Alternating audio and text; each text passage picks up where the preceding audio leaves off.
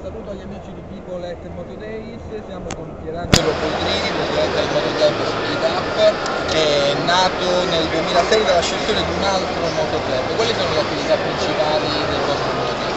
Noi principalmente facciamo turismo sportivo, e facciamo raduni, motofili, motogite e tutte accompagnate descritte perché non dice poi noi siamo la manifestazione più importante, noi curiamo tutta la parte motociclistica all'interno dell'Expo Motori di Pisa, che ormai quest'anno è la sesta edizione. Tutto quello che concerne gare, esibizioni, start, noi curiamo tutto. D'accordo, la vostra giornata è quando?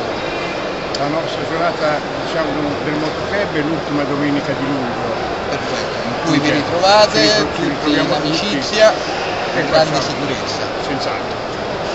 Dunque, chiunque voglia avere delle informazioni le può trovare sul sito www.motoclubspeedup.com.